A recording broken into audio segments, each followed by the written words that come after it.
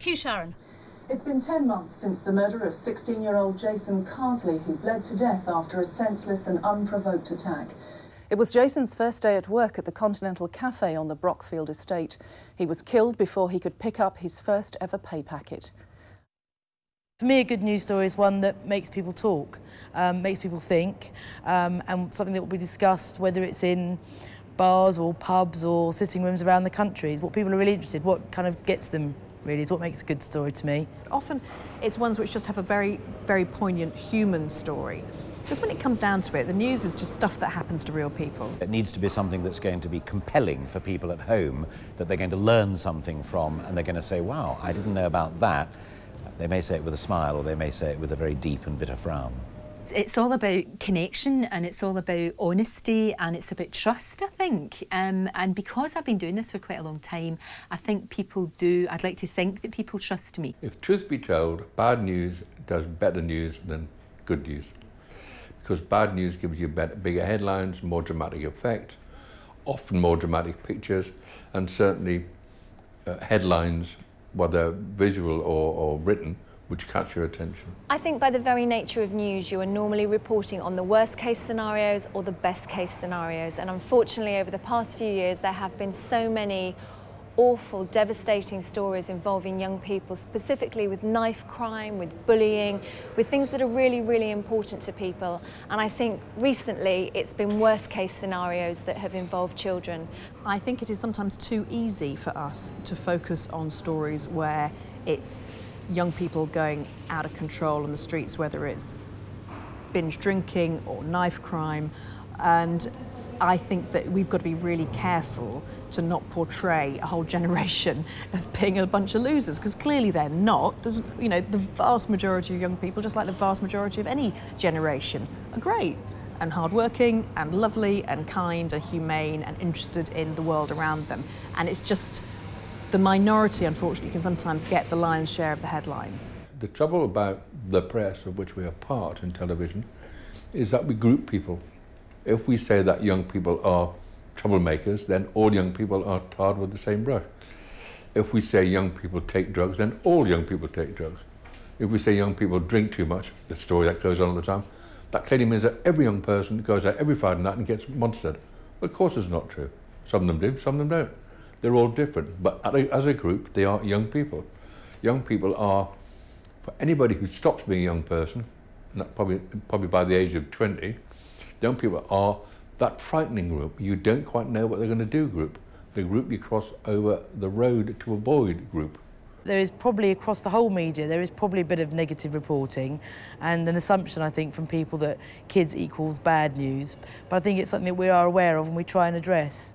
I'm actually honorary colonel of the Black Watch Cadets, and I see the best of young kids, and this is kids from all over the place, from, you know, yes, some of them are very well-to-do, some of them are middle class, some of them are, you know, they're everywhere. Some of them are working class people, some from families from broken homes, and they are great kids. Every one of them are great kids. A lot of them have been really helped by the organisation, and I've seen the best of young people, and it really annoys me that there's this kind of thing of, all young people are hoodies and they're going to stab you, so be very scared. What a lot of nonsense. What an absolute lot of nonsense. What an insult to the vast majority of our young people who are decent kids. I think it's important when kids are doing good works, if you like, or great charity acts, or where they've got good stories to tell, to make sure that people know about them.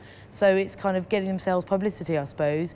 If you're a young person and you think you're doing something incredible and you think it deserves an audience, let someone know about it, whether it's your local newspaper, your local radio station, that kind of thing. That's how you kind of get things noticed. I think you must try and make sure you don't just go, oh, well, there's no point us being in the newspaper or on the telly because we're always written off as a load of, you know, ne'er-do-wells. So I think it's trying to get publicity for your good causes, really, and for the good things that you do. My thought was that we get someone from the newsroom to take part. To dance or something. Maybe we could do a live broadcast from the actual hall. Make it fun, upbeat, you know? Luke, you are monumentally dim. Well, you asked for ideas. Yeah, not from you, OK? I can do without your media studies take on this. Go and make some tea, there's a good lad. Oh, don't bully people, David. I think it's a good idea. What, him? Professor Yaffle?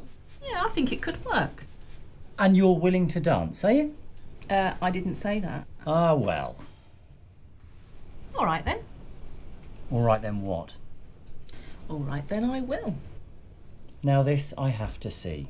You'll have to give me a few lessons, though. Hey, yeah, no problem. You're sure you're willing to do this, are you? Yeah, why not? It's a good cause. When I was 20 years old, I was assistant news editor at ITN. I did that alongside my university degree, so I kept my foot in the door all the way through university. Once I graduated, I then, came to ITN full-time and was promoted to deputy news editor, which I am now, and I'm still the youngest deputy news editor that ITN has. I've never really had an official day's training in my life in journalism. You kind of learn a lot on the job. Which I think is very important, the legal side of things and how to tell a good story from a bad story. A lot of that you can learn on the job. You have to try to adapt and fit into a situation, and you have to learn when it's a good time to speak up and when it's a good time to, keep quiet, because there are times that people will look at you and think, gosh, you're young, what do you know? But there are other times when actually they'll turn to you for advice because they know that you've got a different take on things. I think the industry is brilliant for young people because to be honest, young people are much better at the news and working in this business than older people because they're really good at picking up new technology, and it's changing every 2 years as far as I can work out. Every 2 months it sometimes feels. Anybody who watches 24-hour news these days would see that banner at the bottom of the screen which says breaking news. For people watching television now, that is common practice. If you go back 10 years, that didn't exist. That banner didn't exist. The idea of putting on a breaking news story while a news presenter is telling you about another story would be something that most people would have said, that can't happen. I mean, you can't draw attention away from one story to another. Actually, you can. People do multitask. You do multi-watch in the new world. Sometimes when we're running a strand of reports, we'll ask people to contact us. A great example is we did something about antisocial behaviour, and we asked people who'd suffered at the hands of people to get in touch with us. We had hundreds and hundreds of stories of people, and we went and followed up what they did. So it's really nice when you hear from your viewers about stories that they want you to cover. I think a lot of people now don't realise that journalists do turn to Twitter and Facebook and other social networking sites for stories.